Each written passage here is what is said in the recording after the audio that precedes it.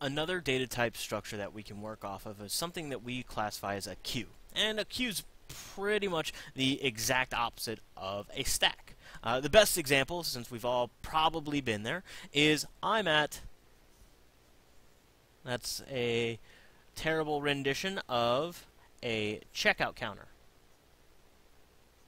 And here's our little store clerk making minimum wage. Should get a computer science degree so he doesn't have to do this. Huh, hint, hint. Now, as a queue operates, let's say, for example, someone in a terribly drawn shopping cart rolled in. There we are. So, what's going to happen is this person just happened to become person number 1.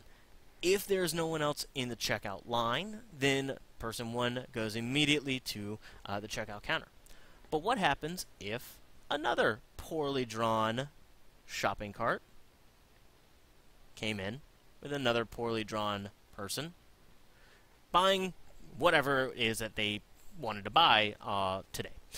Well, since shopping cart number 1, this person is still being processed by the checkout counter, this person has to wait.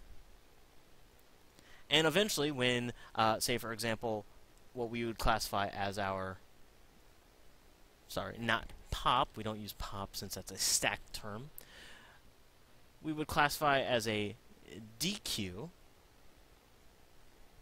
As soon as this first shopping cart DQs, then shopping cart 2 can wait, move forward and get processed.